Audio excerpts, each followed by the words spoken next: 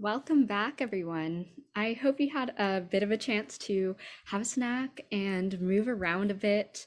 I'm really excited about this upcoming afternoon, and I hope that it'll also be within the theme of all of this interconnectedness. It really stood out to me with all of this interconnectedness, starting from Dr. Waters' presentation on Indigenous worldviews and connection to our wider community and our connection to the land, or to our breakout rooms discussion of the Okanagan Charter, or whether it was having buy-in from leadership or and around the university. So I thought that was such a fantastic start to our morning as well. It is my pleasure to introduce you to two fantastic student leaders who will provide us with their reflections of the morning sessions as well. So first we have Sarah Brockway, who is completing a doctorate in educational leadership at Brussels Sage College in the United States. And then we also have Veronica Nhio-son pursuing a bachelor's of environmental studies at the University of Waterloo in Canada. I will hand it over to you, Sarah, to take it away. Thank you so much, Georgia. I hope you all can hear me all right. Yes, and what a morning it has been being a part of this international symposium. And Georgia, you said exactly my thoughts, this feeling of interconnection, right? And summarizing what I felt.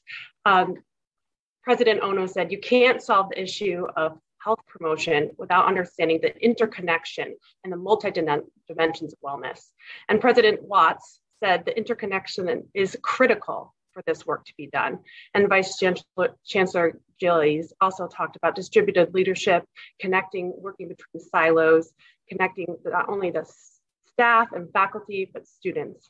And this made me reflect on my own personal research. I've been researching over the past years the role of leadership in implementing the Okanagan Charter within 3 institutions in the United States.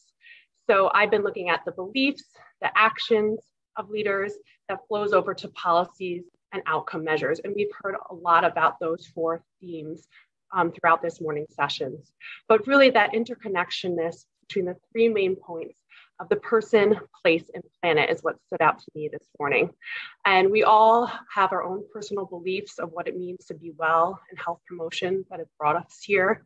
And we've heard from the national networks and that broader aspect of community, or the place and the importance of connecting across networks and across campuses within our own personal place and greater place. But we started today really looking at the bigger picture of the planet. And I personally, when I started this work, I went from the bottom up, looking at personal, then place wellness, and then planetary wellness. And over the course of my study of this work, that's really shift of looking at, starting at that Mother Earth as our health system, which Dr. Waters so beautifully explained, and how really if we can't have planetary wellness, we can't work within our communities to shape wellness and health and well-being, and then ourselves as individuals. And my colleague here that I've connected with in Canada, Veronica, has done some wonderful work specifically in climate and equity, which we've heard a lot about, and that sort of lens of that multidimensional view of wellness. So I'm going to throw it over to Veronica. Thank you, Sarah. I echo so many of the sentiments that you've just said.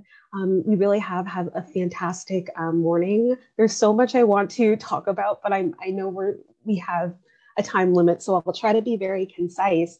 But this piece on climate and health really stood out to me because of my research on the mental toll of climate change. Something that really I thought was interesting was when I was doing my research, it seemed as though people were a little bit surprised at, like, connecting with nature is a great way to heal. And, hearing Dr. Shannon Waters this morning just saying, Indigenous peoples have been saying and doing that since forever. So I just really wanted to emphasize that and just really think about, like, we don't always have to reinvent the wheel. Like, there are some fantastic things being done right now. The second, I guess the next couple of things I wanted to talk about is, again, back to this piece of like interconnectedness and just how specifically equity and the socioeconomic determinants of health have come up a lot today. I had the opportunity to connect with Black, Indigenous, and other racialized students across Canada in some of my work, specifically to talk about food insecurity.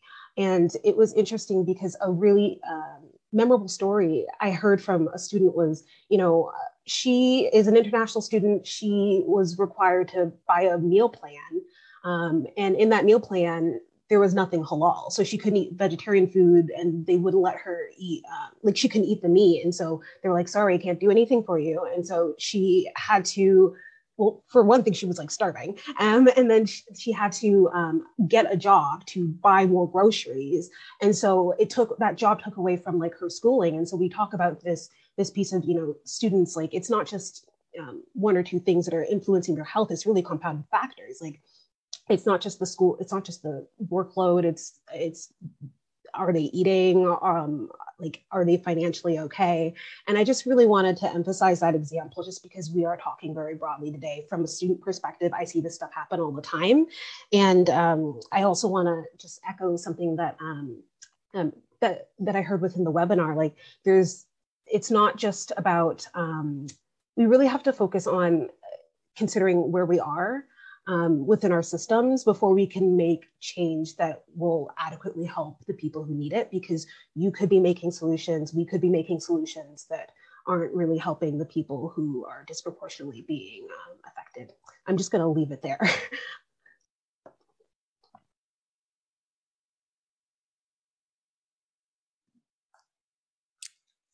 Awesome. Thank you so much, Veronica and Sarah, for your reflections and your great insight into this morning's work, and also for sharing that anecdote, Veronica, as well. Now we've come to the next session where colleagues from around the world will be presenting on their research and practice. You can find descriptions of each presentation and the speaker bios on the link within the chat. You have all also been pre-allocated to one of the 10 presentation rooms. Ryan will press a button and you should automatically be placed in that room. But also, inevitably, because it is Zoom and we are all over the world, something will probably go wrong technologically. So we appreciate your patience in the first few minutes of getting everybody set up.